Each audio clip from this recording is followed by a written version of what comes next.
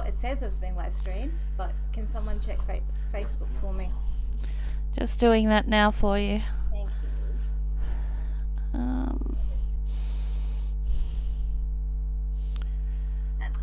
Sound off here. Aha, it's up. Okay. Sure is. It's all good. Lovely. Well, wonderful. Thanks, Jane. Well, I just want to welcome everybody who's joining us today, tonight, this afternoon for the Zoom webinar. Today I have collected 3 of my friends who also happen to be examiners. So I'll start by introducing them. So I'll go anti-clockwise for me. So I've got Jane, who examines for the Australian Music Examination Board, which is an Australian board, and does face-to-face examinations. And then next I have Mark, who's the Chief Examiner for Music Teachers Board. Now, have I got that right? Which MTB, as we refer to it on Facebook. And then Peter Wang, who's the oldest of my friends in this Zoom room. He is the Chief Executive Officer for Conbrio Examinations, which it has offices in Sydney and Beijing, in China, Shanghai. Oh, you're muted.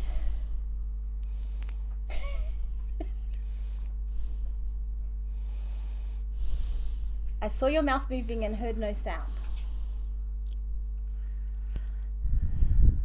While Peter sorts that out, he won't be able to unmute. Oh, that's the problem. Thank you, but I can ask him to unmute. Thank you, the clever person who told me what's going on. Oh, can you hear me now? Yes. For those who are watching our live stream, we have a comment in the chat which says he was muted during the great muting of O2. Today, this was actually Jane's idea, so if it doesn't go well, we can all blame her. The idea of thinking of what sort of things, when we're putting people in for exams, we don't always think about how an examiner looks at what we're sending and how they're thinking and some of the challenges to do with examining. So I'm very thankful to have everyone be able to join tonight and so we can discuss some of these issues. But the first and most important issue is, what tea do examiners drink? So Mark, you're in my top left, so you go first. What tea are you drinking? Well, I'm in England, so I'm drinking what we call builder's tea, which is just a cup of normal, I don't know, in England we just all drink English breakfast tea, I think. That's what it's usually referred to. So actually I don't even know what the variety is apart from that. And Jane, what are you drinking? Well, I don't drink tea. I'm a coffee girl, and no instant in this house. So there's a real machine with espresso, and if in doubt, because if I drink too much I get a little bit jittery, and so my students all know that I will then defer to Coke Zero as a after water. That I must admit, because I spend a lot of time, I teach completely online. I don't do any face-to-face lessons, and I examine face-to-face, but I also do video exams in contemporary and piano for leisure for AMEB. So I find it really important to stay hydrated, because you end up speaking more. If I forget to balance the volume on the computer, I end up using my teacher's voice, which projects, and so I find that I need to stay hydrated all the time, and water followed by Baroccas, followed by Zero are my go-tos to start with. Yes, and then coffee. Well, Peter, what's your drink of choice tonight? Oh, well, I'm usually like Jane. I love my Coke. But tonight I'm actually drinking a red tea, just a pour from Beijing. Yeah, but usually Earl Grey. It's probably the equivalent of Earl Grey in UK. And I must confess, I hope Tom Potter is listening, because this is a peppermint tea, which is what I always drink after 6 p.m. at night if I want to actually sleep when it's bedtime. So now and everybody who's here, if you want to put in the chat what you're drinking at the moment and feel free to, and in the Facebook live stream, feel free to tell us where you're watching from. So it's we're a very lucky, very multicultural group. Okay, so now, again, I think I'll just keep going around. Mark, then Jane, then Peter. So, Mark, in order to take your role as Chief Examiner, what qualifications were expected of you to do this? Okay, well, it's the MTB is the Music Teachers Board, and basically the way examiners, what is expected of an examiner to be qualified, if you like, to be an examiner is not necessarily just obviously high-level qualifications such as diplomas, degrees, all that kind of thing, but actually what is really looked for is experience as a teacher and a performer, because we are the Music Teachers Board, and it is from a music teacher's perspective that everything is being marked. So we expect all our examiners to be, and the point is that I suppose what is different and therefore sort of has a big effect on what you're asking is that with MTB, we only use specialist examiners. So a trumpet exam, I'm a trumpet player, by the way, will only ever mark a trumpet exam. A violinist will only ever mark a violin exam. A guitarist, a guitar exam.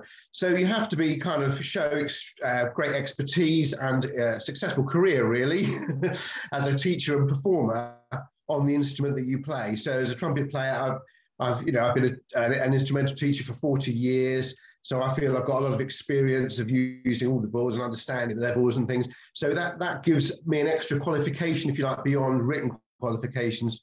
And also just the fact that I've had a long and varied performing career, just gives me the technical knowledge I need to be able to comment properly on what I'm hearing. So it's really, we're looking for experienced performers, teachers, and experts in the instrument which they're examining. Thanks, Mark. And how about you, Jane? Well, AMEB examiners, pretty much across the board, like most exam boards, want examiners who are very experienced teachers, and the term that's preferred is distinguished teachers, whatever that means. So a distinguished teacher generally is someone who has put a certain number of students through any exam board. It doesn't have to be AMEB's, but proof that you have put so many students through in your specialist area.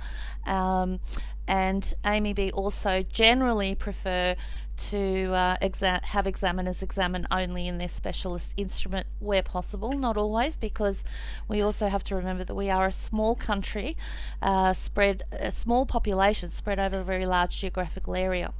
So having the luxury of an examiner who's a specialist in a particular area isn't always possible.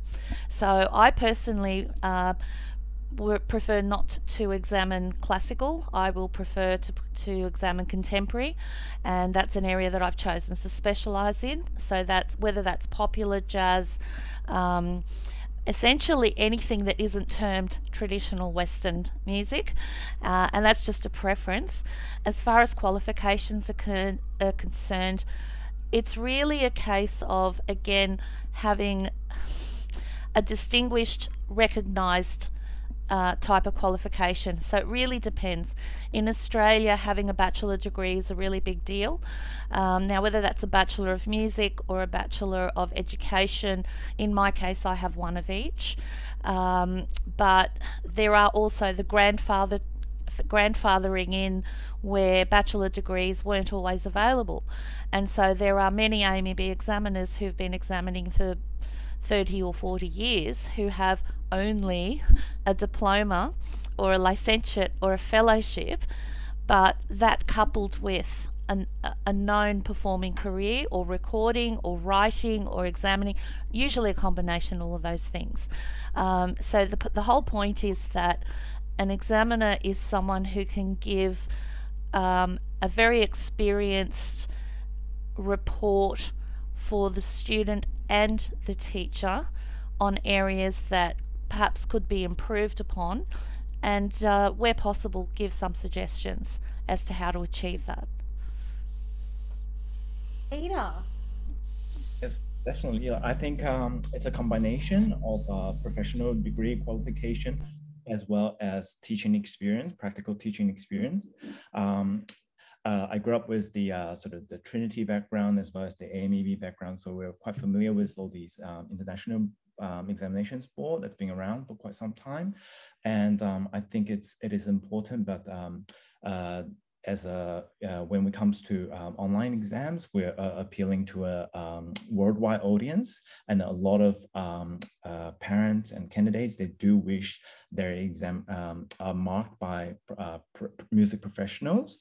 So I think I'll say we at the Conbury exams, we do accept various qualifications from professional BMAs or MAs, or all the way to just a teaching diploma or like a advanced diploma from various professional institution or examination board. They're all accepted, but very importantly, we do ask the examiners to let us know their previous teaching experience as well as music assessment experience, because a lot of this is it all comes to practical teaching based, because if they're not experienced teachers themselves, they probably won't be able to deliver really constructive comments or like criticisms, or understand how much effort it actually takes for the teacher to actually achieve the candidate's work to a certain level, as per se. Yeah.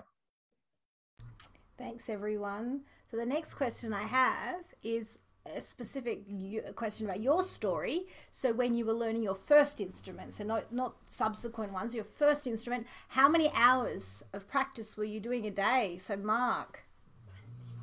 Well, I'm very lucky because I'm a brass player, and we're very limited on how long we can actually keep going before we would actually physically run out of the energy to do so. So, I mean, the maximum of practice I ever personally did a day was 4. But generally, actually it's quite interesting that, because when I was doing, you know, as a student, I was doing my orchestral auditions to get into various orchestras and things. I remember I was doing about 2 hours practice a day at that point. And then I did an audition, I didn't get the job. And I thought, well, I wonder what happens if I do 4 hours a day, because I felt pretty exhausted actually on a brass instrument after 2 hours of practice, because it's physically very demanding. I thought, what happens if I did twice as much practice for it? Would I be twice as good? Would I do twice as well? I thought I probably wouldn't, was my guess. But actually, funnily enough, it did make a massive difference. Finding a way to actually, if you like, moderate my practice so I had the capacity to keep going for that length of time, actually did produce greater results. And that was quite an interesting thing, because it wasn't obvious to me that that would be the case. I thought, once I'm exhausted, I'm exhausted. But actually, you know, finding better ways to practice, and I think we've all learned that over the years, you know, how to practice and how to not exhaust yourself, basically, before you've actually achieved something in your practice. So I think that was what I learned at that point. And but I did know a chap who got a very serious injury, a trumpet player, a friend of mine, and he moved over to the trombone, and because he had to, and he did 10 hours practice a day, and within a year he was already playing with the Halle Orchestra in the UK, which is a phenomenally good orchestra. So, you know, practice does pay off, and don't follow my example of a brass player just doing 2 hours. That's because I couldn't really do much more physically. I'm gonna, before I ask Jane, so I had trumpet lessons with David Bilger from the Philadelphia Symphony Orchestra, and I remember him saying that the violinists in the orchestra were doing 8 hours a day.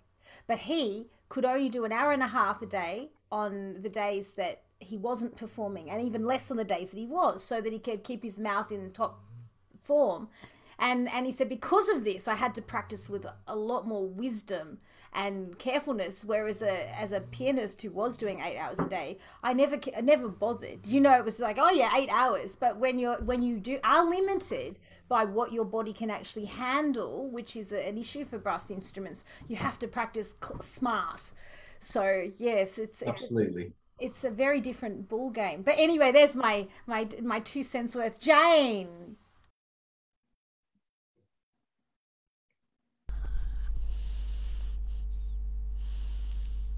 There we go. Can you hear me now? Yeah. Okay, just checking, because Sarah, you've muted yourself. Okay, my personal experience was quite different, because I grew up in country New South Wales, and the largest town or village that I ever lived in had only a few thousand people, and my parents would move around fairly regularly, starting a business, building it up, selling it, and then we'd move somewhere else. So I had a variety of teachers over the years, sadly, none of whom really did it for me. So I've always felt like I was self-taught. And it wasn't until I got to university and was doing my bachelor degree that I really started to understand what practice actually was. The good part about it, though, was that I'm the sort of musician who prefers to play and practice separately, even though, depending on how you play, that could actually be counted towards practice. Now, as a piano player and as a violinist, but particularly as a piano player, I can practice in my head while I'm driving, holding the steering wheel, and practice certain fingerings or coordinations or hear something, and actually get really clear in my head what I want it to sound like and get the phrasing right and all those sorts of things. And I can actually practice that away from the instrument. And I've always done that when I was on the bus on my way to school or whatever. So when you ask the question, how much time did you spend practicing? For me, probably 30 minutes a day, all the way through until graduation. However, in addition to that, there was a lot more time spent playing, but playing on the steering wheel, in the car, in a band, recording things, whatever it was. It all sort of contributed to the overall improvement of skill sets, if that makes sense. So I've always struggled with the idea of you have to have, I tell my students this as well, particularly the parents, please don't time your child. This whole idea of 30 minutes a day of practice is absolute rubbish, for not least of which is the average adult can only focus for about 17 minutes a day, at a time. So even if you are practicing beyond that 17 minutes, that mental ability to focus in such a detailed way is not something that is necessarily achievable. So my experience is I need to differentiate between playing and practice, even though in my experience it was both. Thanks, Jane. Peter? Yes, when I was a student, I probably practiced on an average an hour a day. And that's when I was learning, and possibly a little bit more, 2 to 3 hours when it comes to exams, days before the exam or days before concert preparation. And then it was only until when I was studying piano as a professional, joining in the conservatorium. I was probably doing about 4 to 5 hours. But I think I agree with Jane and Sarah. I think what you mentioned was very important. I think we have to always distinguish the difference between playing and practicing, because when you're playing through pieces, you could be not making any progress, but just solely for the sake of playing through the piece or for the sole enjoyment. But then when we're actually doing the work, I think productive practice, if you actually do really productive practice, it doesn't really take that long to actually get something fixed. And then I think that's when people say, you should actually practice smart and not just practice hard. I think that's very important. I just wondered if it's possible to step in on that. Is it possible to make another comment there? Because I thought it was really interesting what Jane said, actually. I think, to me, that is the great thing about music, or playing an instrument in particular, which educationally makes it something that is so valued throughout all higher education. Because if you have the tenacity and the ability to focus day on day for, I know Jane says you can only concentrate a certain amount, but people doing music practice are showing that they can focus for quite long spells of time on what they're doing in a very focused way. I think that educationally that shows something very important about a person, and that's why it's valued as something. When you send in your application to higher education and you say that you play an instrument to a high level, they know that you are somebody probably who has that ability to study and focus in a tenacious way. Just thought I'd mention that. Yeah, thanks, Mark. Yeah, always, we're very free in here. Always feel free if you want to add. I'm not bothered. Now, my next question, again, just a general question. So, starting with you, Mark, what is your favorite part about examining?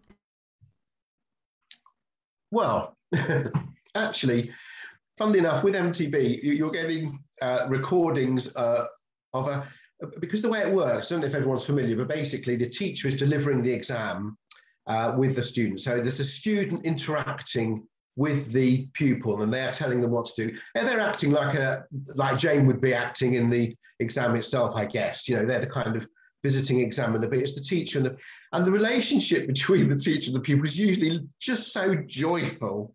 Not always, don't get me wrong, but very often there's this real joyful and lovely. And of course, because they're dealing very often with very tiny people, they're having to cajole them in the right way to understand what they're, and I just find that really endearing. If I'm honest with you, I find that absolutely charming. I love it. And then sometimes what I find extraordinary is when you just listen to what you're listening to and you just go, wow, that is unbelievable.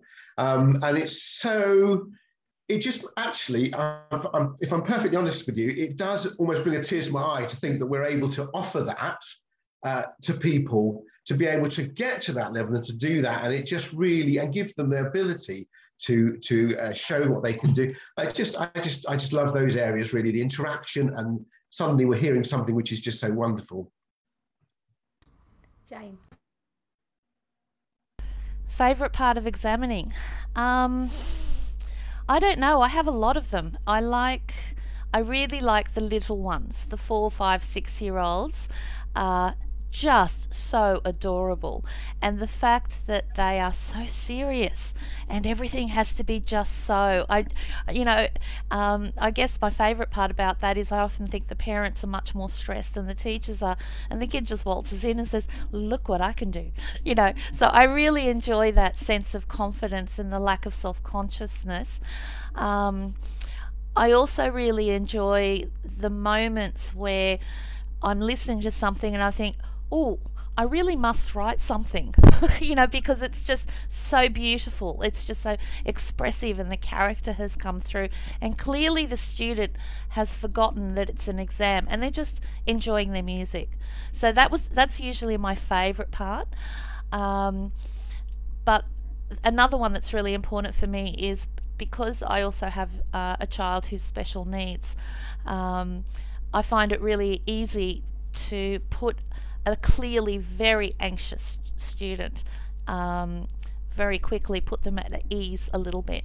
And there've been a number of times where a candidate will start and I just say to them, look, would you like to start again? Shall we just start again? And let's just pretend that was your, whatever it's going to take really just to get that candidate comfortable. And my view is that what I'm trying to examine is their ability to express their music, not their ability to manage their own anxiousness and nerves. And hopefully over time, by having a positive experience in this examination, whether it's as a video, in live or whatever, hopefully over time they'll have experienced something in a really positive way, which in the future will diminish any nerves coming up. Thanks, Jane and Peter. Well, my favorite part, being with computer exams, being an online examination, I think my favorite part is watching kids from all around the world attempting different paces and trying their best in delivering a good performance, because it's actually quite interesting because people in different parts of the world, they have pieces that's probably trending in certain places, and then so it's not always the same. And I think as Mark and Jane was saying, I think it's always very, very nice because I think when it comes to a performance assessment, you see a lot about the character of the candidate. And I think when they really showcasing themselves and then really delivering the piece, or if it's a piece that you particularly like or I particularly like, and then you think, wow, I tend to be extra encouraging when it comes to that. It doesn't necessarily need to be the, let's say, the most perfect performance, but then I think it's when you can see the joy and when you can see the kids really, really got it, and then it's really bringing life to their music. I think that's what makes it really special. And then, yeah, that's my favorite part. I must say there was a funny story that came to me just thinking about this question, actually, a very funny moment in an exam many years ago when I was accompanying a pupil. And the examiner, this was a quite difficult pupil to manage, really, this pupil. And the examiner said, would you like to play your first piece, play the first piece? So he started playing a piece and I started accompanying. I soon realized that what the candidate was playing and what I was playing were literally not the same piece. And I said, I had to start. I'm sorry, I have to stop. I said, what are you playing? Which piece are you playing? Well, I'm playing. Are you playing this piece? No, I'm playing number one, because the examiner said play the first piece. So I thought I had to play the first piece in the book. So they played the first piece in the book instead of the one. And then they actually performed the correct piece and got to the end. And then when they finished, they stopped and said, well, I thought that was really rather good, didn't you? Which I thought was a lovely comment to say to the examiner. Sorry, I've just got one more like that, which I think is very valid, and that is a couple of weeks ago I was examining some video exams which are pre-recorded. So Amy B's one is where they play 3 or 4 pieces in one take, and then that whole video is uploaded and it's examined. And one particular candidate, bless her heart, had the cat wandering in halfway through the exam with a meow meow played at appropriate times, and then halfway through the next piece the mother sort of crawled into the camera view to grab the cat and take it away, by which time the dog escaped and started yipping, and it was the funniest exam I've ever had to mark. But to the candidate's credit, she just ignored it, focused, and just kept going. The show must go on. So yes, I did enjoy that one. I just interrupt to say I think there's an issue with the live stream, so I'm going to start recording again. It's not going to record anyone in the room except for us 4 that are being spotlighted. So you will get the notification that the meeting's being recorded, just because the live stream seems to be having trouble. So, in saying that, maybe the recording. So anyway, so thanks everyone. Now the next question. Now this is most important question. What is your most preferred drink while you are examining? Mark. Well, you see, now you've got to be a bit careful with a brass player here, because I remember going to do a concert, and we were in this sort of dressing room. It was a brass ensemble, and the guy came up and said, "What would you like to drink?" And we all asked for a cup of tea, and he said, "Are you sure? Are you sure you're brass players, aren't you?" So obviously there's a kind of expectation with brass players that we'll go for something a little bit stronger. But if I'm honest with you, I'm one of these very boring brass players. No, I'm not in this case. I'm a perfect brass player in that I like to have a nice cup of tea when I'm examining, actually. Jane?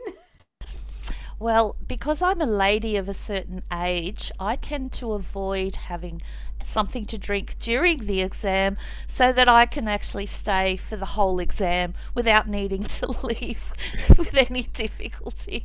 But I do find that because when you're doing live exam face-to-face, because the rooms are relatively small, the odour of something that I'm drinking can be quite off-putting to some candidates. So I'm very conscious of it being both ways, because I can tell you that after a day of examining teenagers where, bless their hearts, they've all come in one after the other with their own brand of aftershave and perfumes and all the various smells of the lip glosses and things, the last thing I want to do is contribute to that overall coffee smell or coffee breath or anything along those lines, because in a face-to-face exam I do have to get quite close to them if I'm doing the oral section or asking questions where I need to point to something. So I tend to avoid having something during as opposed to between candidates. Yeah.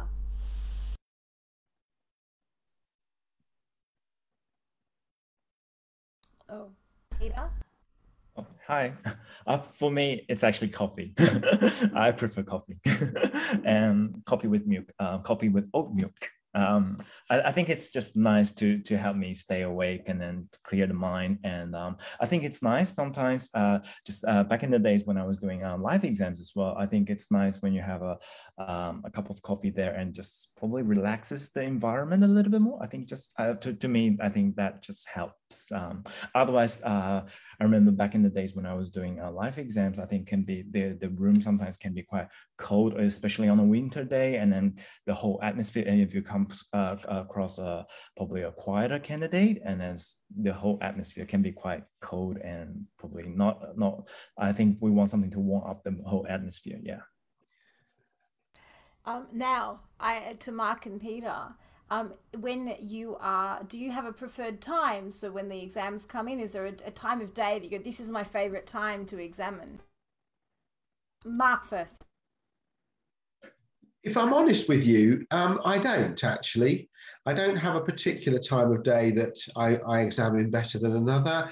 I think the thing is, it's a very busy schedule I have, and I think what I want to find is time when I can actually concentrate and do it in a focused way. So it's just finding the right time rather than a specific time, and that's the beauty, I suppose, of an online system, is that you are able to do it when it suits you and you're feeling at your best. But there isn't I don't say, right, I'm going to do it between these hours and these hours. That's not how I do it. And Peter? When it comes to online exams, usually at night. I think probably after dinner, so that I know I'm not in a rush. And so I know I have plenty of time to take as much. I think this taking as much time as I need to actually do a good assessment, I think is quite important. I think that's probably one of the biggest advantage when it comes to the pre-recorded exam, that we're actually not pressed for time, because back in the days when we're doing conducting live exams, I think it can be quite pressed for time. And then sometimes after a couple of candidates, you might think back, oh, I should have said, we should have added a couple of words for that candidate and things like that. Yeah, because when you're in that zone, when you have a candidate one after another, it can be quite stressful, I think.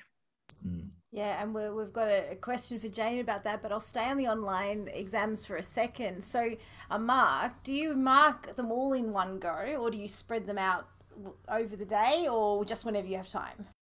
I definitely don't mark lots of exams in a row.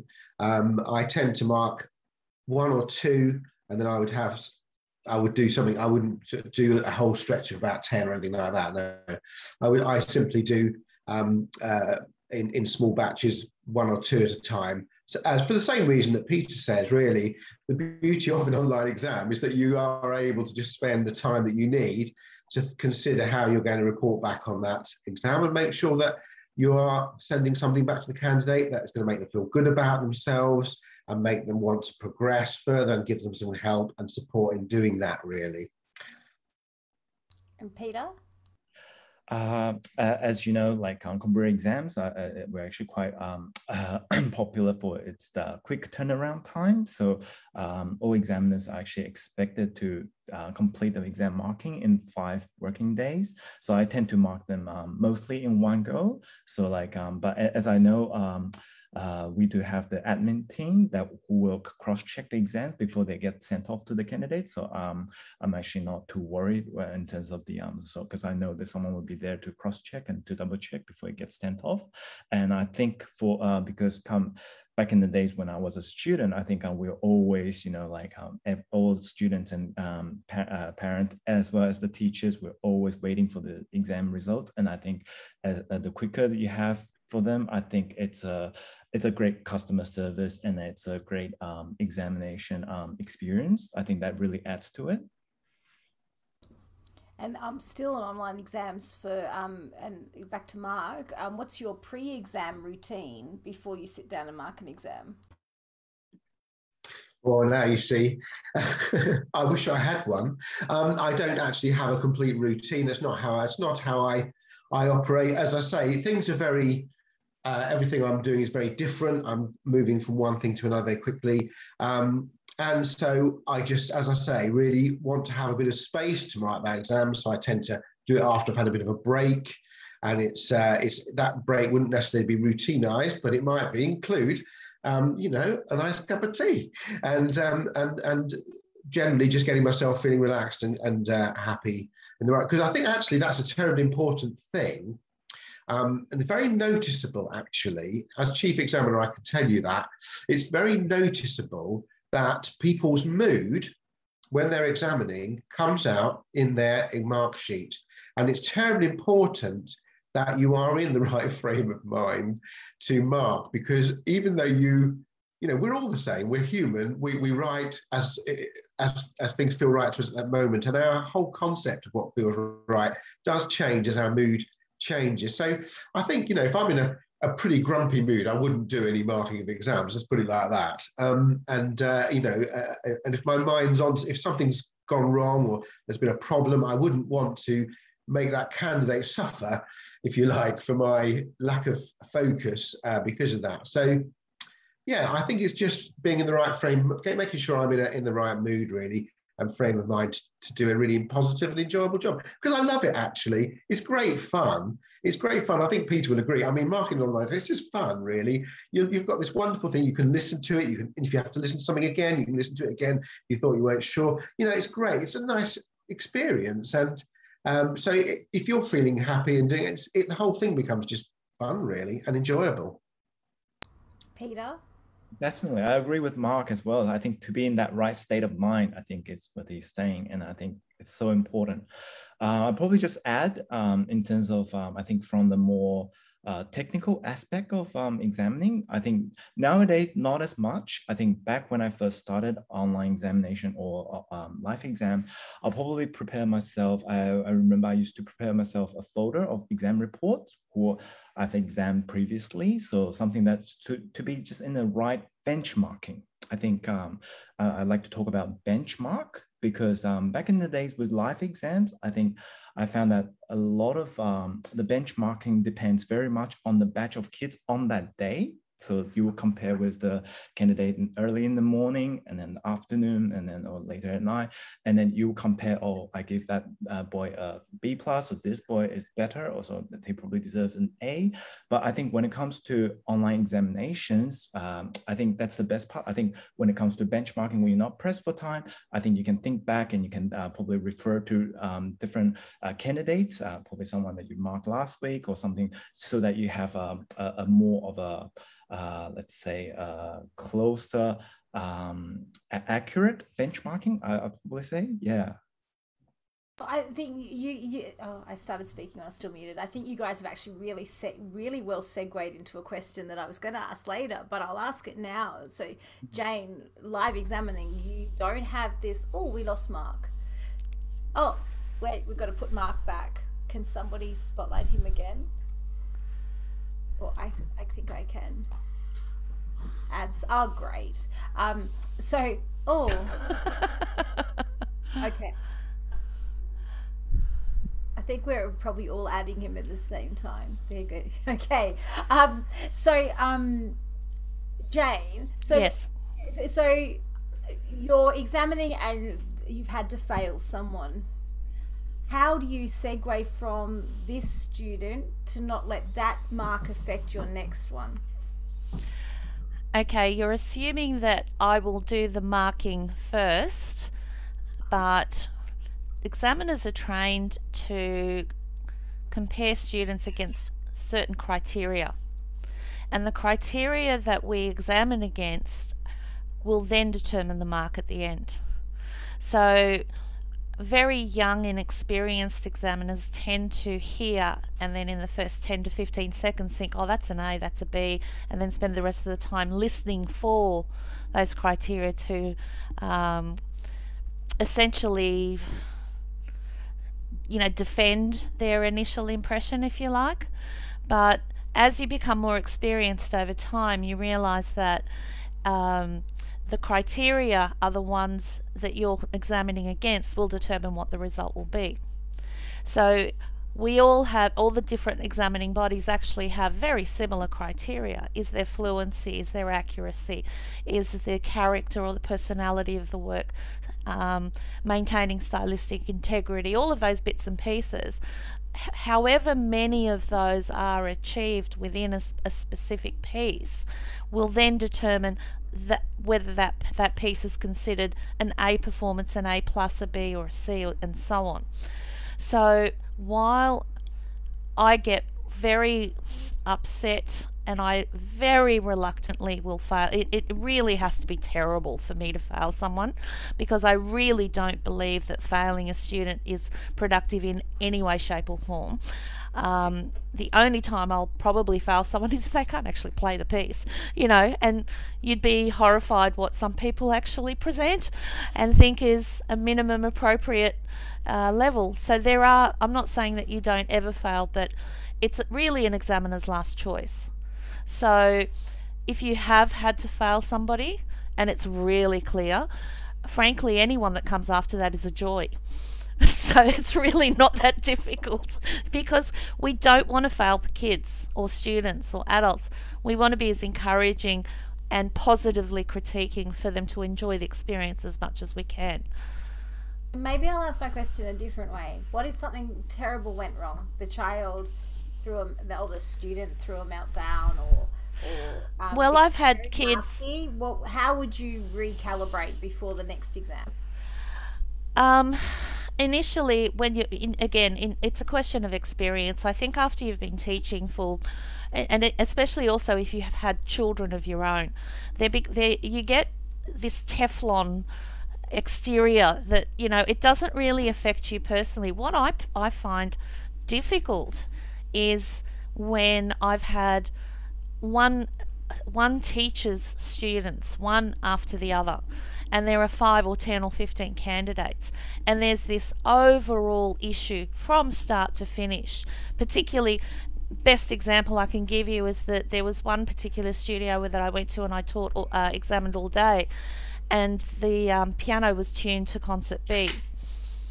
However, the students were playing backings and accompanied at concert pitch, and so when they were playing with everything, it was all at minor seconds the entire day, and it was a real challenge to try and find a way to positively encourage the kids while at the same time telling the teacher, like, seriously? So it's those sorts of things that examiners tend to struggle more with, is not so much the candidate, but when a teacher has not read the syllabus and has enrolled the candidate in the wrong grade, and you are required to mark them at the grade they've been enrolled in. It's those sorts of situations that make it really, really difficult, but it's not that hard to switch. It's actually a relief to switch from to, oh, thank God, who's next, And I'll ask you the same question. So before your day starts, what do you do to psych yourself up and to prepare mentally? I actually prepare my reports the day before. So I go through the reports and I decide what technical work will I be asking, what are the questions I'll be asking. I mean, I've got pretty much a process. But, we have an option as to what oral tests we're going to choose to ask in the sight reading. And in all seriousness, I change that around because I get bored. So it's not really to test the students so much as to provide a bit of variety for me. If I'm examining 25 grade 2 candidates in a row, then I will mix it up a little bit, as in I'll ask them one set of technical work and another set, just again to provide some variety for myself. As far as the other preparation is concerned, I do my best to have a good night's sleep. I do my best to have a good breakfast so I'm not grumpy and have 2 or 3 coffees and have no, just be ready to listen. So my reports are ready to go. I've checked all the details. I know the order. If there's anything that I'm not feeling well, take my Panadol, whatever it is, so that I'm in the right frame of mind to give the best possible result. And one more for you, Jane, before we go to an everyone question. What do you do to put the candidate at ease when they enter your exam room? Now, that's a really hard one. It's really difficult because it depends. There's a whole bunch of cultural issues. So depending on what country the student is from, and in a country like ours where we are very multicultural, there are certain cultures that don't like formality or expect formality, don't like certain behaviours, don't want you too close to them, do want you to greet them. It's a really tricky one. So generally what I do is I take, because they come into the room and they're escorted in generally by either the teacher, if it's at the teacher's house, or they're escorted in by a supervisor, I'll take my cue from the child, from the student.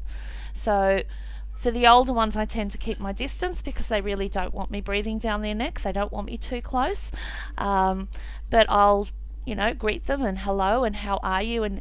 But I think the most important thing is I remind them that I'm looking forward to hearing them play, and that I'm going to write wonderful things about them and maybe a couple of suggestions on what to improve. If I ask them to do something and they're not sure, they're not being tricked. They're not being tested on being tricked. So please just tell me and I'll rephrase the question, because the language I use might be a bit different to what you're used to hearing. And by which time, they try and get a smile from them before we start, and then we go. That's a really good point. No matter what board you're doing, if it's face-to-face exams, firstly, the examiner's a human, but secondly, it's okay to say, I'm sorry, could you repeat your question in a different way so that I can understand it? One of my students in an ABRSM exam was asked in her, in the general knowledge section, the oral section, was asked something and she answered, and the examiner said, are you sure? And at that moment she said to him, because you asked this question, I'm not sure anymore. Now straight away he went, no, stick with your answer, you were right. So he was wanting her to justify her answer, and she didn't interpret his question correctly, so he straight away corrected himself. Exactly. Rather than make her feel intimidated. So it's always okay to say, can you please repeat that? I don't understand it. So yes. But at the end as well is just as important how they leave.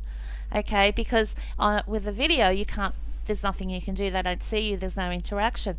But particularly if they've had what they think is a terrible experience and they're sure they've failed, and kids will tell you that sometimes, oh, I was just terrible, I'm so sorry, I don't normally play like this, it's always better at home. These little things just blurt out sometimes. I can't tell them the result, but what I can do is let them leave knowing that, you know what, go and tell mum that you deserve an ice cream, you were great today. Just let them go with a smile that, I can't tell you what you got, I can't tell you whether you failed or not, but I can let you know that I recognise that you did your best. So the two ends of it are just as important face to face. Thanks, Jane. Now the circle's changed on the screen, so Jane will get so maybe Zoom did this intentionally to give us a chance to mix it up a bit. So the next question is, and this is for everyone, do you refer to the criteria when you're examining, or have you done so many that you just know the criteria now? So Jane. Oh, I've done so many that I know the criteria, but I refer to it every single time,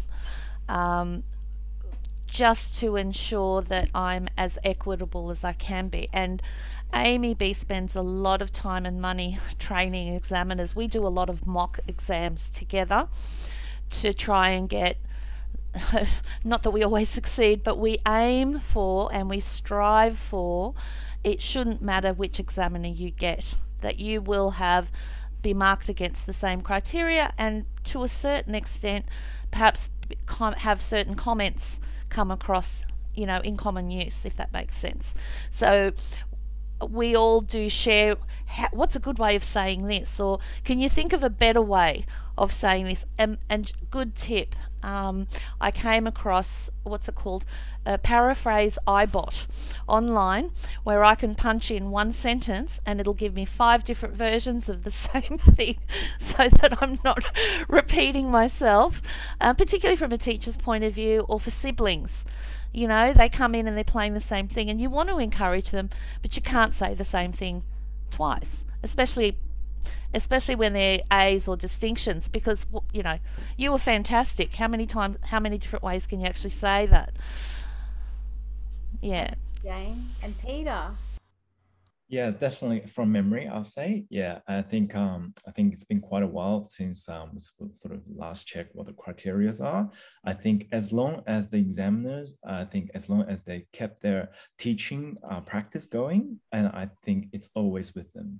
I think I think it's so important and crucial that examiners are teachers, well, whether they're full-time or part-time, but they're actually keeping up their teaching practice. I think that's the most important part in this, because when you're in the teaching practice, I think that's when you actually know and you have the compassion, you can have that understanding of what it takes for the candidates to achieve certain level, to achieve a certain particular set of skills, or you know what it takes. And I think that's what, when it comes to assessing a performance, that you actually acknowledge those work that's done by the it's a co-work between the teacher as well as the candidate, and so I think that's very important. I think there are times where back in when we submit exams for different examinations board, if there are examiners who do not do any teaching anymore, I think they could be a little bit on the harsh side in terms of the criteria,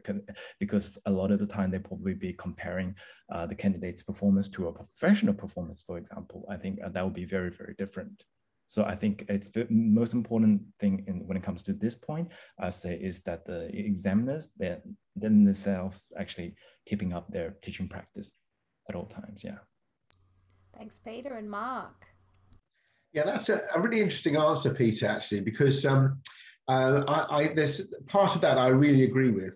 But just to say slightly differently for me, we have very detailed marking criteria, and we regard it as highly important that the examiners do regularly refer to those marking criteria, because it is, as Jane says, really important that we get this consistency across all the different examiners. And it's quite difficult for MTB in some ways, actually, because different examiners are only marking one instrument. So we need to make sure that consistency is good across all instruments, to make sure that, you know, a flute player is not disadvantaged from a trumpet player. But that's where I totally agree with Peter, in that actually, because you are an experienced teacher, you do understand that the marking criteria, which are the same in terms of words in a way for grade 2 as they are for grade 8, have a very different meaning. And unless you understand what that meaning is from your experience of working with grade 2 candidates and grade 8 candidates, what you should expect from tone quality, from articulation and from phrasing and all the rest of it, you're not going to be able to apply those marking criteria in a meaningful way. So yeah, so my answer is a bit of a mixture in that sense. Yeah. Yeah, I think the criteria is more like a guideline, and then I think how you interpret those, I think it's very important. So I definitely agree with Mark. Thanks, everyone. And now, often it comes up in the forum, does what you wear affect your marks? So Jane, what do you think about how someone dresses affect their mark? We're human, and the idea that our students, our candidates are taking this performance a little more seriously than other candidates certainly will affect you in some way. I don't know that it'll affect the mark as such, but I live in Queensland, and when I examine at the Gold Coast, I'm excited if the candidate arrives wearing shoes. So it's also a question of degree, because a lot of candidates will come, the older ones who are driving, they'll come in their bikinis and board shorts and put the surfboard down and play, and then see ya going to the beach. And that's how it is. Life in Queensland is very much a sporty based thing. And the closer you get to summer, because don't forget we have probably 36 weeks a year of summer like weather, and people do take advantage of that. By the same token, I've also had candidates arrive with flashing bow ties and sparkly dresses, and especially the young ones, they love dressing up. So as an examiner, yes, in a tiny little way, but overall, technically, no, because what we're examining is the performance from a musical perspective. And from an equitable point of view, not everyone can afford to have nice shoes and clothes. And there's cultural issues. You know, is a young woman, a teenage girl who is wearing a dress that really should be just a top, are you going to be, you know, there's also things like that where for the male examiners too, it can get quite uncomfortable depending on what some of these kids are wearing and they think is appropriate wear. So we have to be, yeah, it's a tricky one. And there's always there's a subconscious element, and whenever I'm asked this question on the forum, I always say there is a subconscious element that is not marked in the criteria, that the way you dress will affect how someone perceives you, or how you look affects how someone perceives you, whether or not that's fair or yes, you try for it not to. Absolutely, you try for it not to, but there's no question that a candidate who comes in full of tattoos and facial piercings and maybe the odd horn or something, you're just going to just stop for a minute and just remind yourself that maybe you need to be just listening. You know, we're human and we all have our own preferences, possibly biases, but we do try really hard not to make that part of the process. Yeah, thanks, Jane. Peter? Well, it's a very interesting question, and I think definitely we are marking the candidates on their ability, on their musicality, the whole lot. But because this is what do we say? It's a performance assessment. So we actually look at a lot of this is we look at it as a whole package. I think a lot of when you're assessing a performance or performing art, I think a lot of it is impression work. I think it comes from what Mark was mentioning before, like the examiner need to be in the right state of mind and mood, and the candidates themselves as well. And with how they come into the exam, how they, let's say, convey their attitude towards their level of preparation, of course. And I think these are all little areas that can add to, let's say, little bonus points. Let's say they won't contribute to a fail or a pass, but then I think these are all the little probably icing on cake as such. And I think it's always great because if you like there are candidates who dress up, who actually dress up, really dress up for it, tuxedos and little things, and or like if they're playing Harry Potter, dress up as with the costumes and things. I think it's great. I think because it's performing art as a whole, I think it's we look at it as a whole package. But having said that, if you can't afford a good costume, but if you actually deliver your performance very well, I don't think it's gonna lower your mark. Examiners will lower your mark for it. Yeah. So I think it's something that's very interesting, and but definitely I'm definitely very supportive of if whenever you can dress up, go that extra mile, and then go for it. Thanks, Peter. Mark? Yeah, actually, very interesting question. I think that's a very good question. The first thing I'd say from a candidate perspective, if I was myself taking an exam, I think I'd be a bit aware that the examiner is going to form an impression of you. If you're in a face-to-face exam, probably mostly, if you're going to form an impression of you when you go through that door, even without wanting to, it's just human nature that we just unfortunately make almost irrational judgments about people just from the way that they appear, which is wrong. So I would go in with the intention of not doing anything that would in that way compromise their expectations of me. I would want to show them that I do care about this, what I'm doing here. So that's just how I would treat it myself. But so that's from a candidate perspective. As an examiner, we are in a slightly unusual position at MTB because we do both effectively a face-to-face exam and effectively an online performance exam, because although all our exams are online, we have practical exams which include all the technical musicianship sections, exactly as you'd expect. And we have a performance grade, and a performance grade is, as Peter was saying, very much a performance. And so for the practical grades, no, dress does not affect the mark. That's a simple answer to the question. It's what we're hearing from the candidate technically. That's not on the criteria, and it wouldn't affect marking unless the examiner, as Jane says, somehow was upset by something they were seeing. But I think on the whole, you would ignore the dress in that situation. However, for a performance grade, it is a very important part of the exam, and it is assessed, it is on the marking criteria, how you present yourself. And if you were doing a concert, you would present yourself in a certain way. In other words, you'd show, that doesn't mean you have to wear DJs and all the rest, dinner jackets and all the rest of it. It can actually be your more stylish stuff that you, for your appropriateness, if you like, for what you're doing.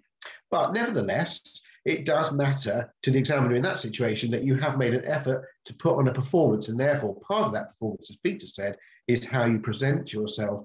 And I personally would therefore take that into account in a performance grade. Thanks. Now, I just noticed we've clicked over an hour. Are you happy to keep going? Is everyone happy to keep going? This is great. And as we were talking about this, I thought about, well, how are we all dressed? Well, Peter's dressed very smartly and gives the very CEO appearance. And then I'm frightened about what you're going to say there. Second there with his smart jacket. And then Jane and I look like we've just finished a day of teaching. and so even in this room, there's a dynamic difference in how we've all come to the meeting. So if you're happy to continue, if anyone does need to leave because the time is up, you can watch it again on the live stream later. So okay, now so the next question is, do you have a pet hate when a candidate does something, or is there a pet hate that you have? Jane? I've got to think about that one. No, not really. Probably the one thing that I do that drives me insane is fingernails tapping on the piano keys. So when you have the most beautiful manicured long claws, I will comment on that because, and it'll be something along the lines of, I was unaware that the composer included a percussive element to the performance. It'll be something ridiculous like that, because I'm sure that the teacher will have said something about long fingernails. I'll also point out something along the lines of, how it's interfering with correct posture and facilitating a wider range of tone than was achieved, or something along those lines. But yeah, fingernails, it drives me crazy, especially if I can hear it. If I don't hear it, then I can sort of live with it. But yes, fingernails. I should have said, when I was thinking of this question, I wasn't thinking of something that necessarily affected the mark. I think one of my pet hates, particularly in the Facebook forum, is illegal photocopying. Oh, okay. All right. When a student is carrying illegal photocopies, I'm like, oh my goodness. There is nothing more that frustrates me, because I am a composer and I have candidates who've come along with a photocopy of my composition without even purchasing a legal copy. And yeah, I can't help myself, I will mention that. But Amy B do have a in the policy is that photocopies are not to be brought into the examination room, but it will not affect the mark, because at the end of the day, how a student acquires a sheet of music 9 times out of 10 is due to a teacher, not themselves. And so penalising a student for having an illegal copy, I don't think is a fair and equitable thing, even though I will mention it though. On page such and such of the syllabus, please note the general requirements that, you're not to use photocopies. But it's just wrong. It really is wrong as professionals to take away the income of other professionals. It's just wrong. It's not ethically appropriate. So no, I won't mark them down. I can't. But if I could, maybe I would. Especially for mine. Thanks, Jay. What about you, Peter? Do you have a pet hate? I don't think there's anything in particular. I think if anything, I'll just say probably, after a long day of examining, I think if just students presenting long pieces and that are underprepared, I think that can be quite just a quite tiring and frustrating to listen to, because you want to do your best, you still want to go through, and then you're thinking, poor kid, why haven't you prepared this, play this more fluently, or and then the pace is long, and then it's not right, but then you want to do your best at the same time. So that's the sort of the dilemma. Yes, but nothing in particular, no. Mark? Yeah, a difficult question. I think I sort of agree with Peter there. It's just if you hear a pupil that's just not really prepared, it's just a bit frustrating, really, as an examiner, that you can't, they're making your life quite hard to help them, really. Yeah, nothing more than that, I don't think. I might diverge from my list of questions, because Jing asked a question in the chat, and particularly for Peter and Mark now, and that is, when you're doing a recorded exam, are examiners expected to listen to it only once, or are they listening to it multiple times? So Peter.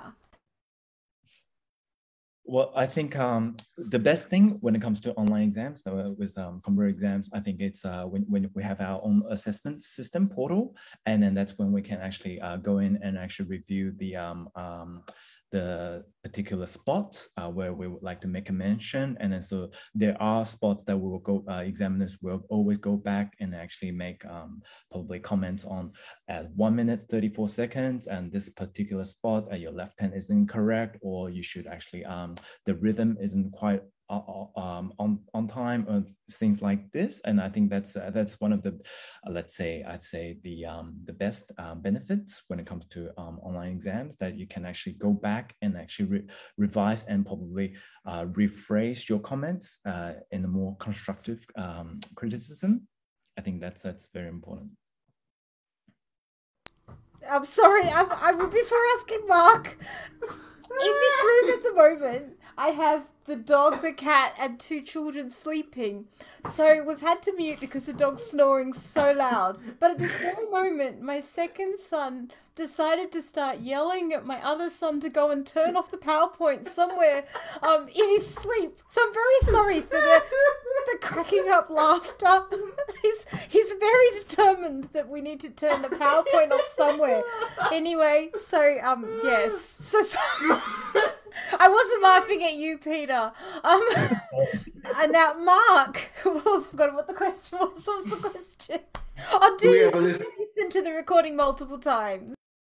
Yeah, no, I agree with Peter totally here. The advantage of an online exam is that as an examiner, you know, with the best will in the world, you might think, hang on, did I actually listen to that exactly as I want to? You might go back and listen to it again to make sure you actually did hear the dynamic changes you're expected to hear, or whatever it is. And yeah, so I think it just makes the whole examining process so much easier, if I'm honest with you, that you can do that. So yes, we definitely do. And sometimes the first impression is not quite right. Like, you might hear something and think, oh, that student's playing with wrong rhythm. And then when you hear the second time, you go, oh, wait a second, the rhythm was right. The accentuation was incorrect. So, yes, I know that there some boards have a policy of not listening more than once. I've heard that. Jane is saying Amy B has that policy that they only listen once, so that it's equivalent to a live exam. So I guess the answer to Jing is it does depend on the board whether or not, but it's not necessarily a good or a bad thing either way, is what we're coming to. Okay, so now my next thing was, when you are listening to an exam, what's the very first thing that you notice, Jane? It depends on whether we're talking about technical work, the pieces, the oral section. Okay, so for the purposes of tonight, let's work on pieces, because that's probably the most common format. It depends on the piece, because we get given a candidate slip which tells us the program, what's the student going to play, and 99.999% of the time the examiner will know the piece, because it's come from the syllabus or the books or the series or whatever. Very occasionally you'll come across a piece you are unfamiliar with, in which case, for Amy B, certainly it's expected that a copy is given to the examiner. And by the way, in that circumstance, a photocopy is fine, because the candidate is expected to bring the original in to the room with them for their own purposes. So in that case, yes, or for page turning, it's okay to make a photocopy and attach it to the original. The point is the original. Yeah, I don't know that I have a good answer for that one, sorry. All good.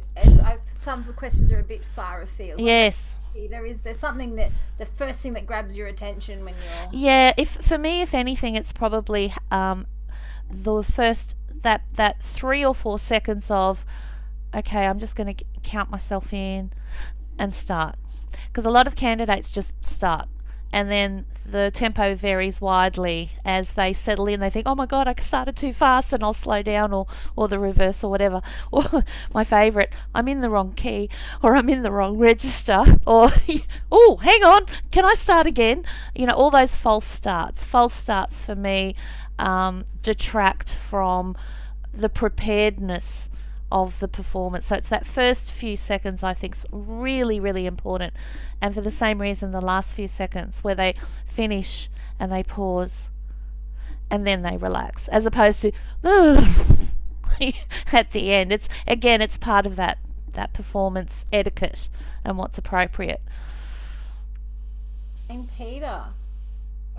Yeah, as you know, Computer Exam is an online exam, so submitted videos. So I'll say the first thing that I notice when it comes to a performance, I'll say there's the quality of the submitted video, the clarity of sound, the clarity of video, the image, and of course, plus back to what we talked about, the way they dress and how, because I'm a piano examiner, how the piano is showcased.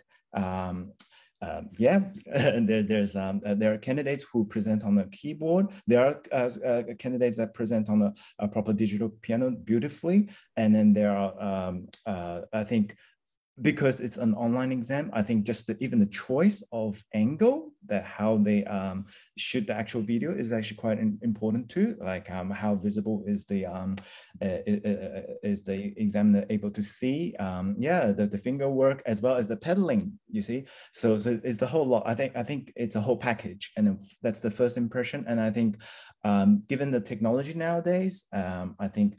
Just with a little bit more effort, I think all candidates should be able to submit video of quite a high standard. You know, like even our smartphones nowadays can record really good quality image as well as audio. So I think if you just spend a little bit more time and to get all those things in place, you know, the lighting of the video, it's a whole package. And I think that can really make the whole experience, because it's not just the students' experience of playing through the examination, but it's also the experience that the examiner is actually listening through. Yeah, I think that's a very important experience too. Thanks, Peter. Mark. Yeah, and well, I mean, one of the things that comes across very quickly when you're marking a brass exam is the technique. You immediately hear a lot from the very start of an exam about the technical side of someone's playing. Even from the first few notes, you begin to get a feel for whether somebody is actually playing to a certain standard technically. I know that sounds a bit odd if you're not a trumpet player, but it's very much the case with the brass instrument. But I think the other thing is a bit like what Jane was saying in some ways, that a pupil sometimes just starts without really breathing or anything before a piece, and actually getting yourself slightly into the zone and just actually drawing our attention as the examiner to what you're just about to do by doing that has quite an impact, actually. If you just, I quite often do this myself when I play. I look like I'm going to play, but I don't actually play. I actually wait a good few seconds, and then actually it's a bit like radio. When you get silence on radio or something, everyone suddenly wakes up because they think, oh, well, has nothing happened? And by not doing anything, you actually focus their attention on you, and then you start. I find that's quite a good way to get people listening to you a little bit more. Yeah, thanks. Now, I'll go to another question from the chat, and that's Claire has asked about with the examining students with who are using adapted instruments. What she's asking, what steps are you taking to ensure that the examiners fully understand the effects of doing an exam on an adapted instrument? it's a difficult question. So adapted instrument, I'll just clarify. For instance, a clarinet that's only played with one hand because the student only has one hand. So it may be a bit of a tricky question to answer, but Jane. In piano world, it's very unusual to have a candidate arrive who doesn't have both hands, but I have examined and taught students who perhaps have had maybe one finger on one limb and a full range.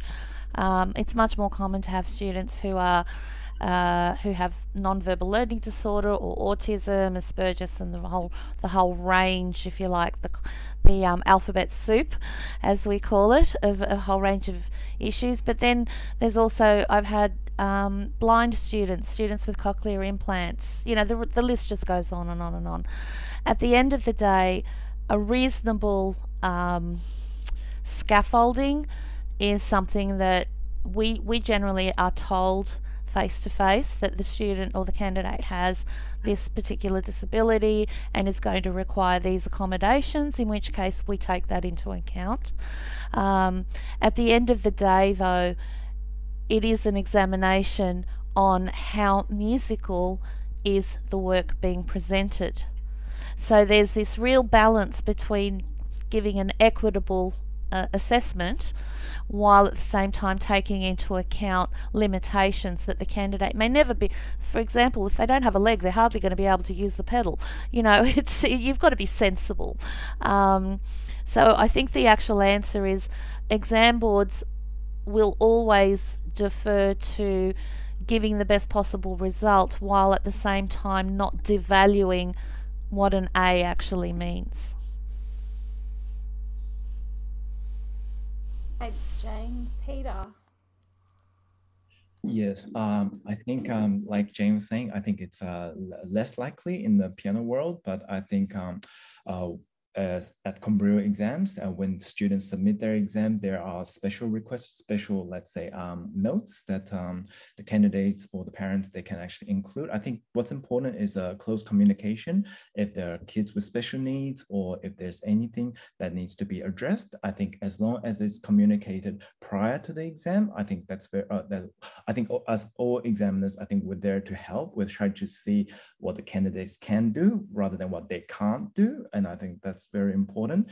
And I think, but at the end of the day, we are marking music in itself. So like the continuity of the music, the musicality of the music, rather than, you know, like I think the closest I can think of is when kids, you know, like younger age kids, when they need a pedal extender, just make sure that, you know, if you make sure that's all in the right spot and it doesn't provide, if it doesn't create any squeaks or like noises that distracts the actual playing or distracts the actual music, that's fine, you know, go for it. And I think we all talk about what the music that's being generated at the end. Yeah.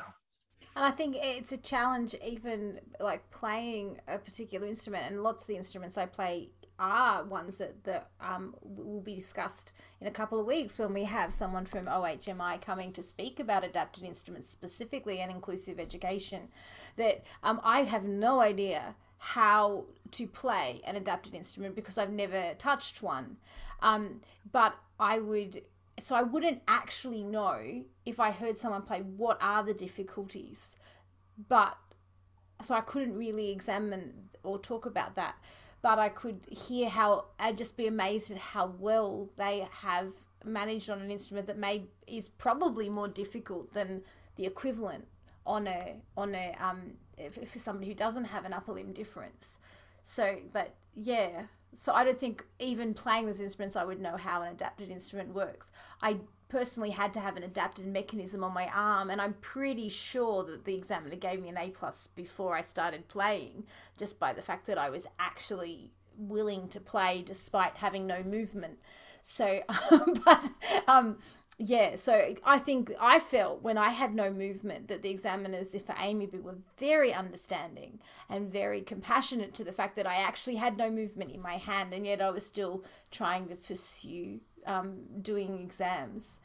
In the end, they told me the reason I got movement back was probably the fact that I kept playing and didn't let that stop me. because they didn't think I would. But anyway, that's another story. But yes, we will definitely have in a couple of weeks to whet everyone's appetite. Rachel from OHMI coming to speak. So sorry, to intervene, Mark, adapted instruments. Yeah, we have a particular process for this. I mean, the point is we have what's called a reasonable adjustments process, basically. And what it means is that if you are going to be using an adapted instrument, you need to tell us beforehand, because of the very reasons that you mentioned, Sarah, that we need to make sure the examiners are furnished with the information as to what that instrument is capable of. In some cases, it actually can't do certain things, or it makes certain things more difficult to achieve, or it can make certain things slightly easier to achieve. So it's good to know these things. So we do a bit of research on directly with them as to what the implications of that are, and then that is taken into account basically in the way you mark the exam. Thank you, Mark. Now, the next question I have is how important do you personally feel that correct technique and posture are in a candidate? Jane.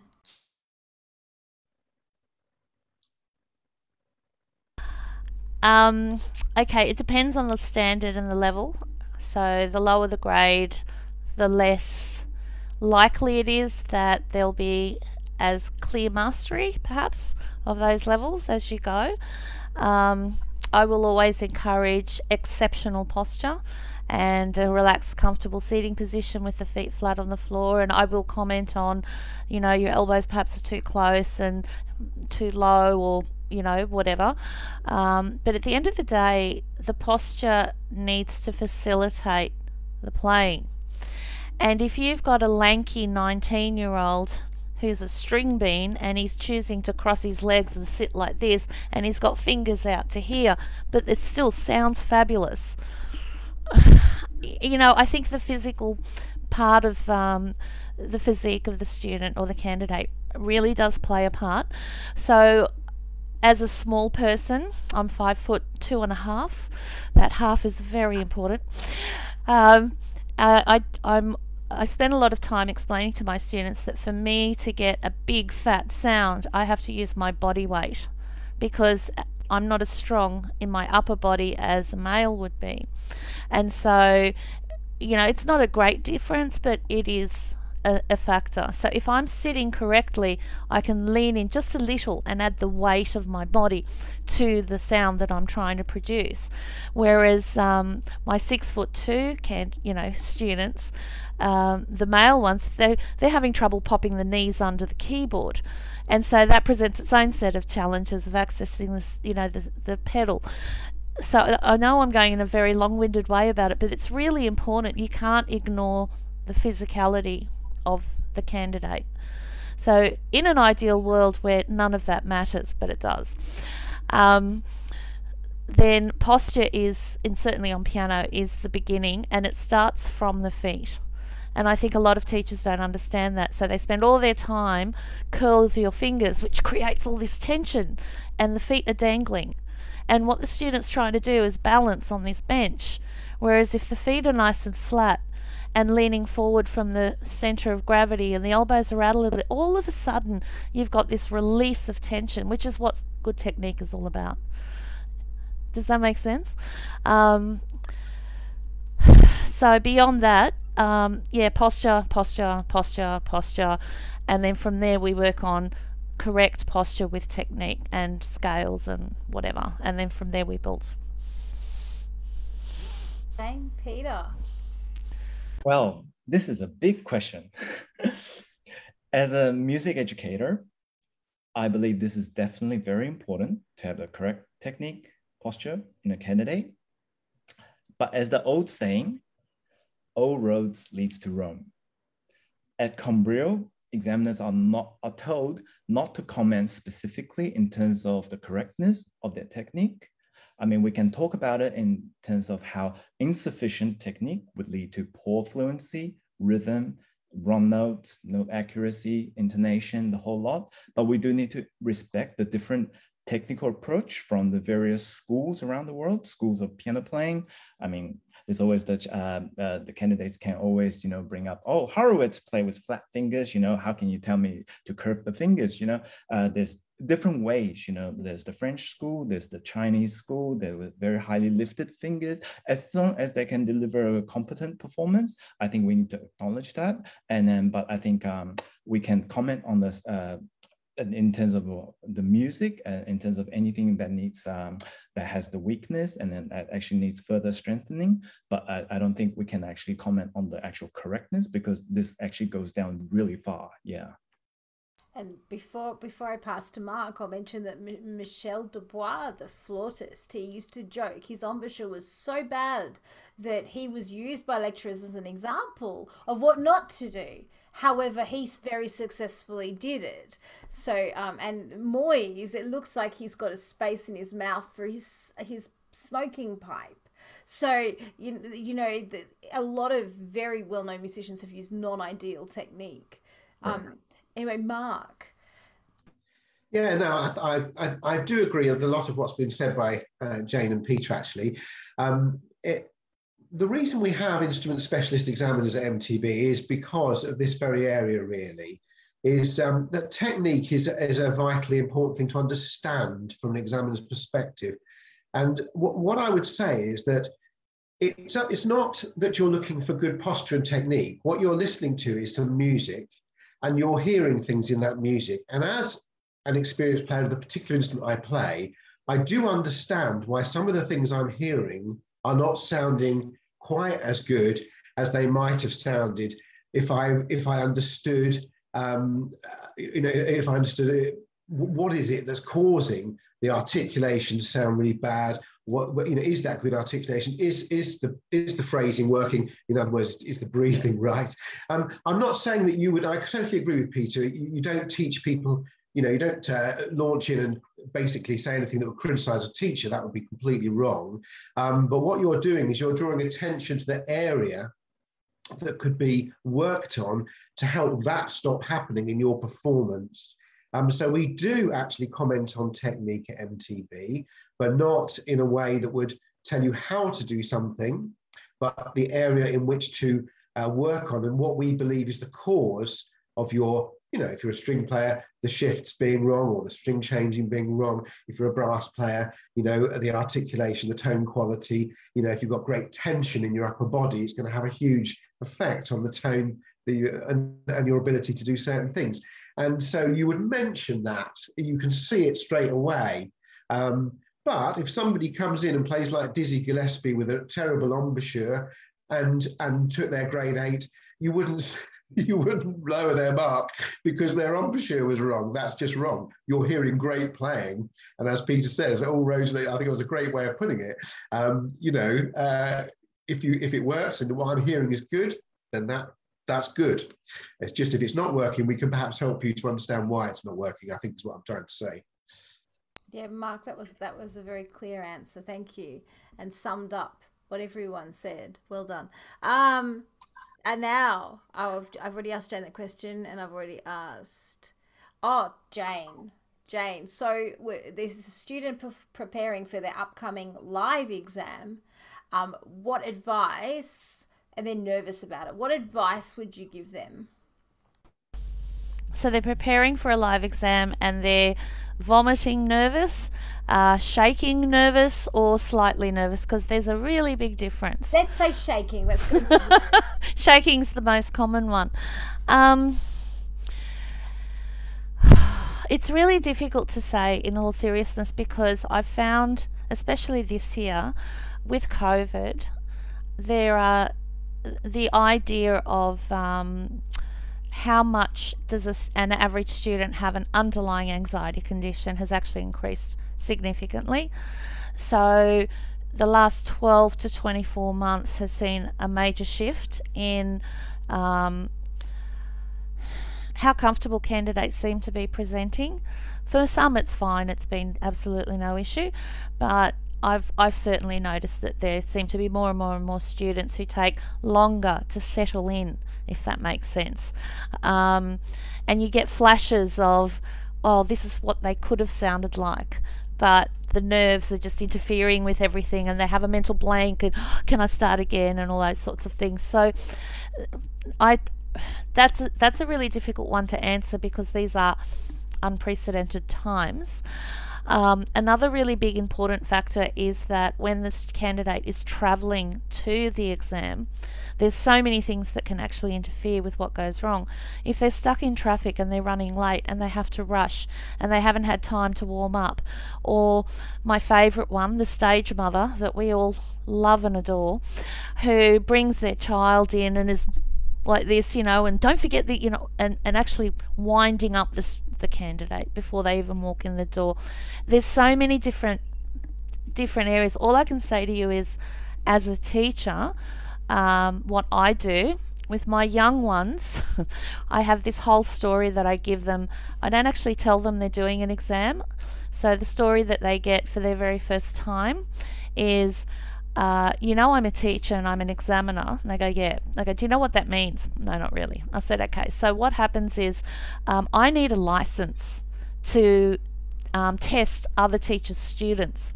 And to do that, I need to pick 6 or 7 of my best students to go along and do a test on how well I have taught you. Would you like to be one of those students? And look, I've been doing this for 30 years, right? And they all go, sure. And you get a day off school and mum has to take you to McDonald's. Oh, okay. And the beauty of doing that is I can swear the parent to secrecy that it's an exam, but it's still a performance. So all of a sudden, the pressure's off the candidate, it's on me, because they're representing me and they're being tested on how well I have taught them. I've never been caught with in this outright lie. They are absolutely outraged afterwards when they've done the exam and the report comes in, and then I say to them, by the way, that was an exam. They go, really? Is that all that was? Why do my friends get so nervous? I try to find creative ways of taking the focus away from them and onto the music. So I also have an entire thing where we do a whole dress rehearsal before the exam, and I make it as mean and nasty as I can. I don't smile. I go, is that what you're wearing? Oh, for goodness sake. And I just, I will actually just make it a really yucky experience without completely destroying them.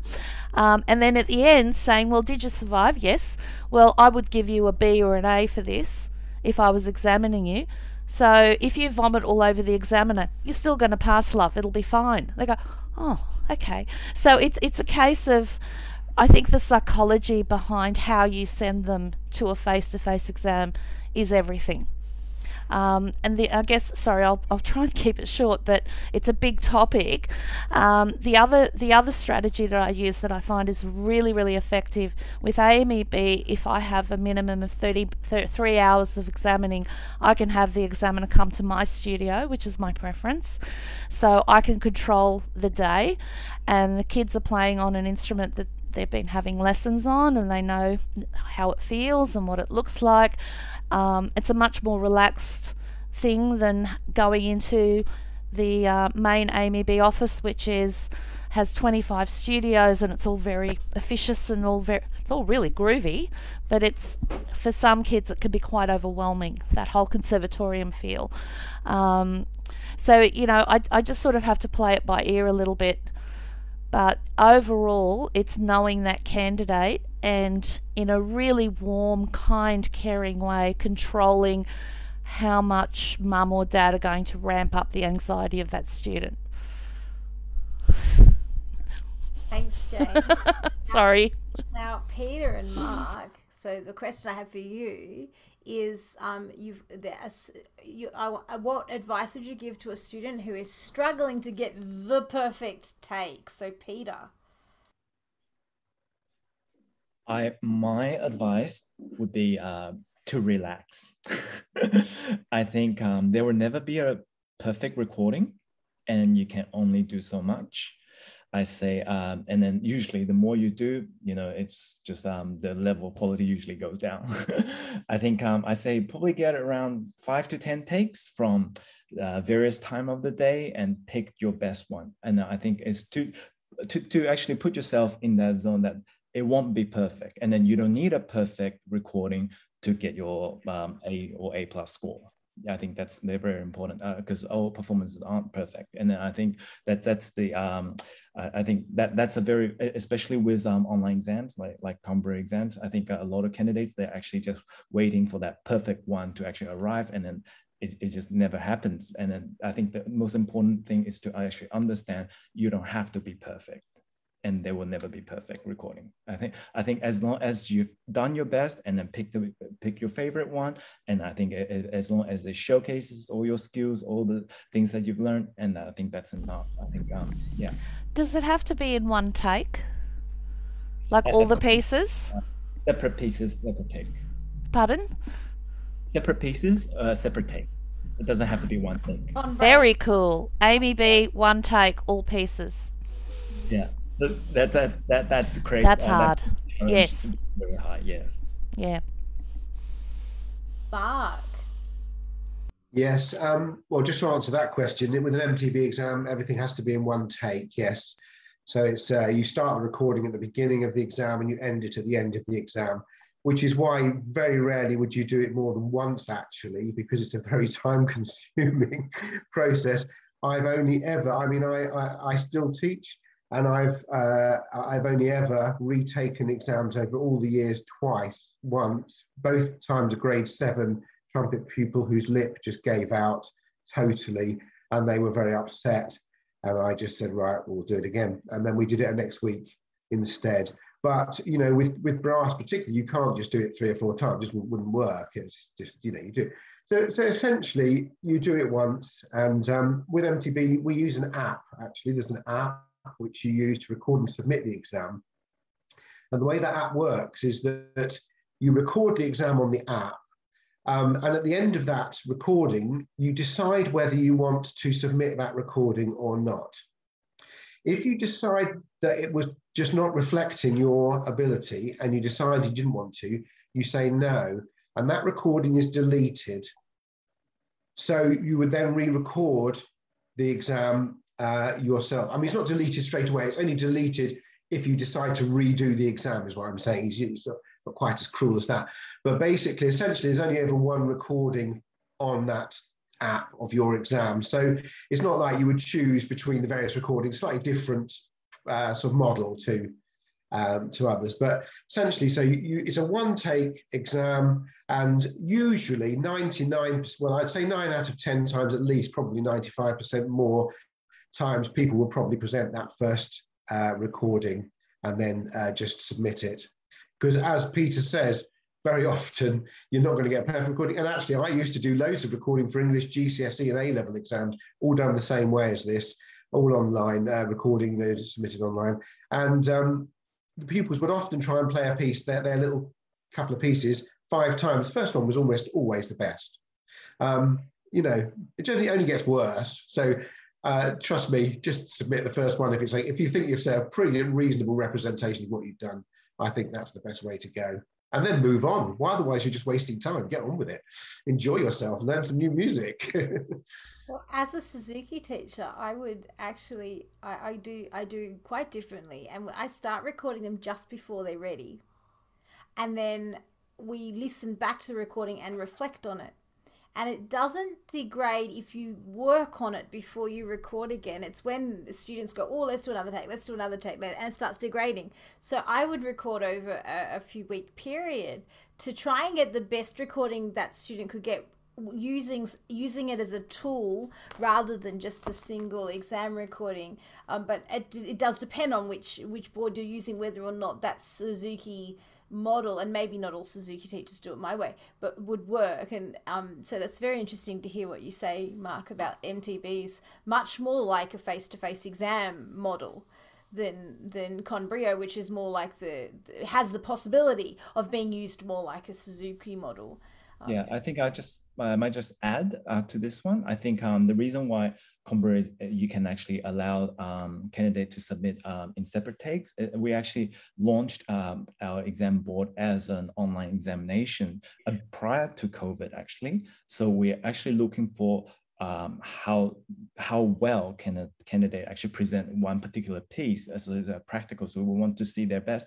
And then of course, when we first launched, a lot of people asked about, what about the in terms of how it compares to live exam. I think when it comes to the AMEB video submission or the MTV, I think it's more like a submitted live exam, more like that kind of concept.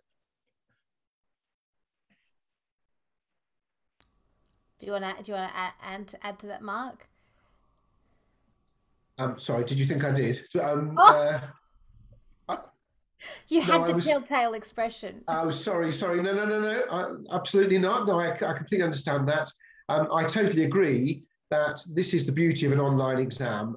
This is where Peter and I are in total agreement. The beauty of an online exam is the one thing you want to avoid happening is a pupil going into a room, making what they feel is a fool of themselves, and then coming out never wanting to take an exam again. In fact, never even wanting to play the instrument sometime again. And the beauty of an online exam is that it has a safeguard to avoid that very problem. If you do an exam and you're not happy with what you've done, you simply say, right, let's not present that. Let's do it when we feel that we are showing what we're capable of. Yeah, thank you. And I might skip my next question just because of the time. So two more questions then. What role do you feel the quality of the instrument used plays in the exam? So Jane. With little people, not a lot. It shouldn't, but it does. It shouldn't. I like I personally prefer to make sure that my students are playing on a touch sensitive 61 note keyboard if they absolutely have to.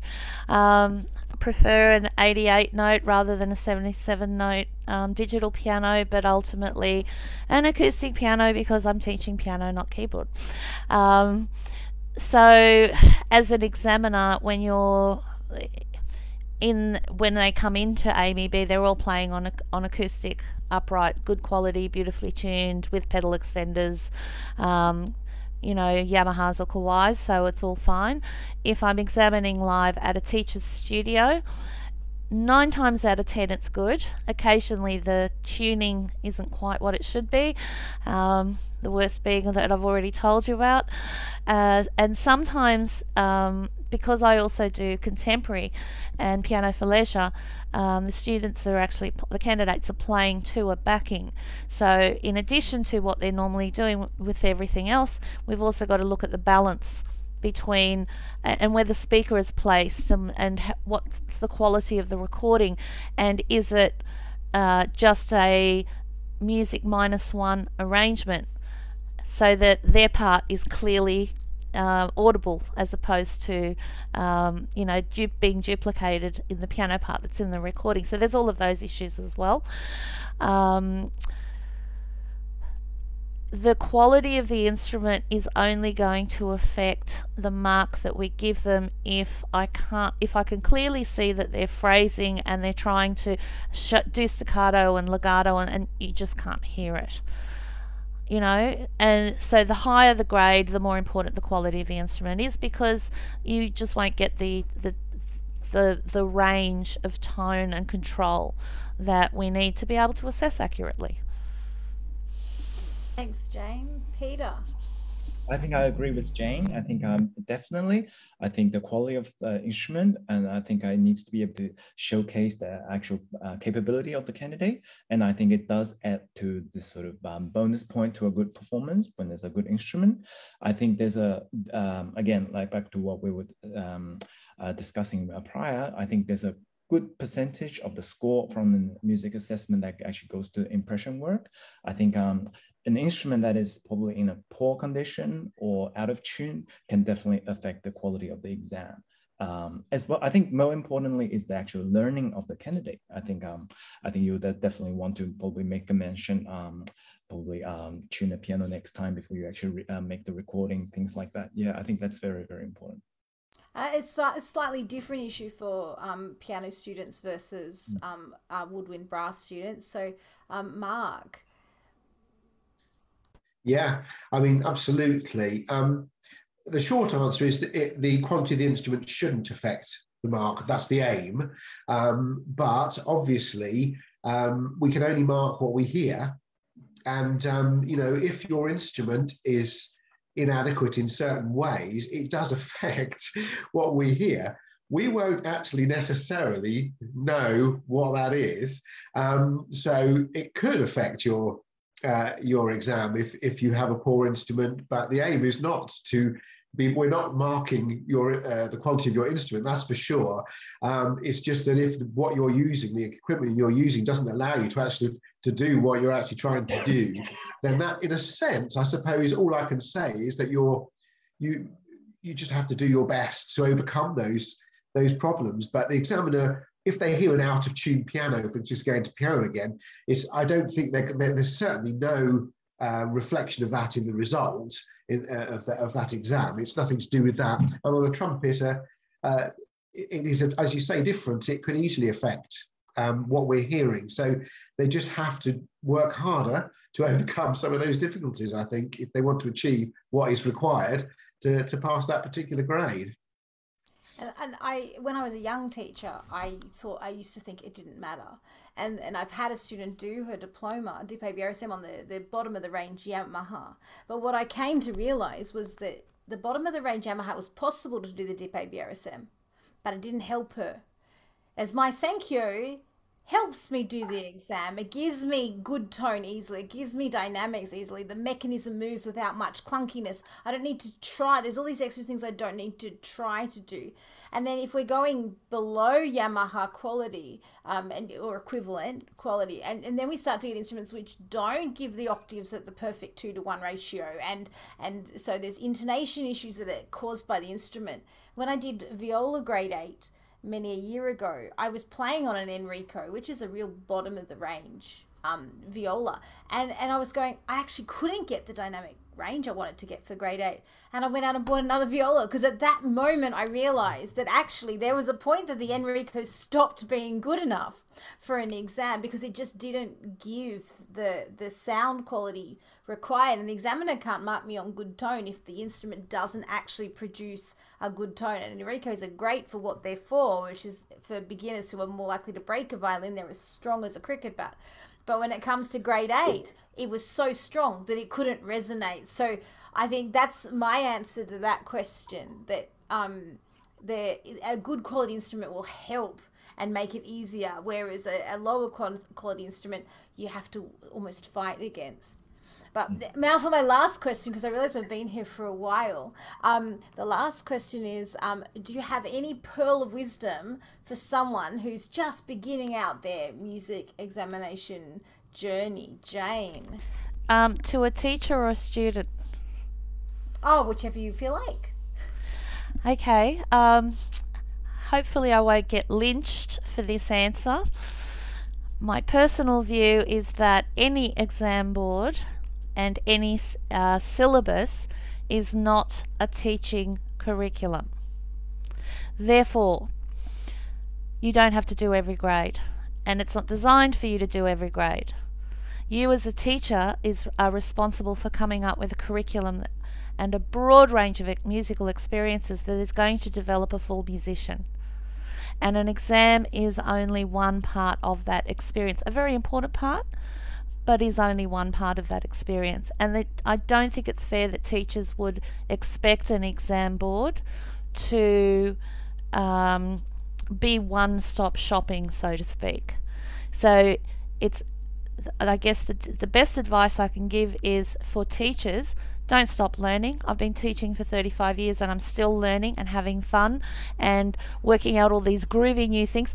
I must say, thank goodness I teach teenagers, because they teach you all the techie things that scare me. So be open, try new things, think about being perhaps a bit more student-led, because ultimately as teachers, we succeed when we make ourselves redundant in our students' lives. That's ultimately our goal. As far as students are concerned, all you can do is your best. It's really as simple as that. An exam result is a very, no matter how hard we try, is a very subjective opinion of one person in that 10, 20, 30-minute time frame, which may not necessarily represent you as a musician. And again, that comes back to, you may well be a fabulous improviser or a composer or a something other than what we are examining you in. So don't feel that you are limited and defined by your exam experience. It's one part of the whole process. Thanks, Jane. Peter, your pearls of wisdom. I think I really like what James said. Oh, that was wonderfully done. I think my words of wisdom would be, I'll probably pick a particular point. I say, pick the pieces that you like to learn. I think life is too short to play pieces that you don't like, and be patient. I think this is why at Cambria, we actually designed a whole interactive music syllabus that actually with, I think so far I know Trinity has similar idea as well, that we can actually allow candidates to submit their pieces of their choice to be included in the syllabus. And I think that is one very big part, I think in terms of music education, that you actually want to learn the piece that you actually enjoy, and then you can actually present them for an examination, which I absolutely love the AMEB Piano for Leisure syllabus. Our school in Sydney is actually a big advocate of the leisure syllabus. I think when it comes to music, I think there's no boundary, and I think there's no barrier. I think, Beethoven wrote his for Elise, not just he didn't write this and said this is going to be grade 5. I think it's so important that we actually see beyond the actual examination framework, and actually understand we're here to learn and actually to be as inclusive as we can. I think that's my word of wisdom. Yeah, life is too short to play pieces that you don't like. And I translate from those from the UK. Peter's referring to the AMEB Piano for Leisure syllabus, which is 3 pieces, and there's a lot more freedom in how they're chosen. So their books include a lot of arrangements of modern, popular sort of music as well, just for those who aren't familiar with that syllabus. Mark, you get the last word. What's your word of wisdom? Well, just to just latch onto that little point that was just made there, I couldn't agree more with Peter that playing the music that you enjoy is the key to enabling your pupil to really want to practice. And that's why MTB, just like Combrio, is completely free choice repertoire is allowed for the entire recital. You just send pieces in if you're not sure if they're the right grade standard, you send them in for approval from us, or if they're already approved by another Ofcom regulated board in the UK, then they're definitely the right standard. But any piece that you like to play, you can use for your exams, and that's a great start. I totally agree. It's a big game changer in the whole field, really. But what I would like to say, my pearl of wisdom, if it sounds terribly grand, doesn't it? But my pearl of wisdom would be, having learned the trumpet when I was a kid, and now I've just taken up the cello. Literally the last few months, someone's given me a cello. I started to try the cello. And what I've learned is that when I was in far too much of a hurry to get through my grades when I was younger, basically the key to being successful on a brass, on any instrument, I think, is to make sure the foundations are thoroughly in place. Because if you build on good foundations, you will progress very quickly. And your progress will go like this as you progress.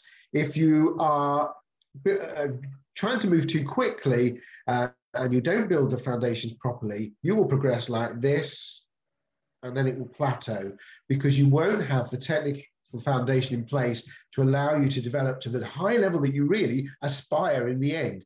So don't be in too much of a hurry to go for that grade 1 is my advice. And that's why MTB, just to let you know, we've got 2 pre-grades, pre-grade introductory, pre-grade higher. And if there are any pre-grades at various things, most boards do have them, I would recommend that you make the most of that opportunity to give your pupils a reward for getting to a certain level without making them play stuff that isn't actually appropriate for their level of reading, technique, and fundamental. Yeah, on the cello, I'm still working diligently at my open strings. Would you believe?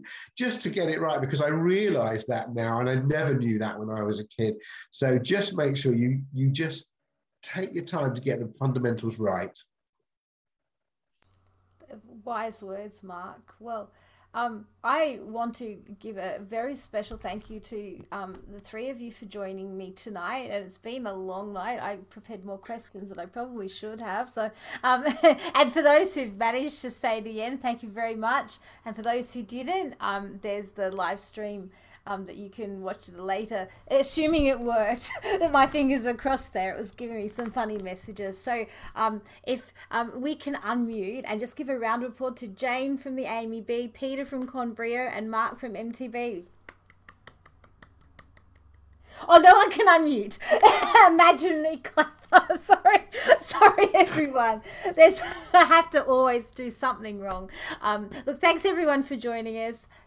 Mark, have a wonderful day. Jane and Peter, have a wonderful night tonight. Thank you so much for everything that you've shared about the processes of examining and the mentality of examining. And it's such a great opportunity to be a part of a student's learning journey and process as they I do whatever it is that the benefit that music brings their life. So thank you once again. Thanks for having us.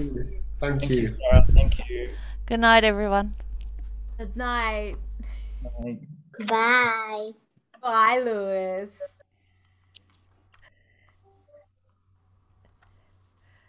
I'm getting there. End meeting.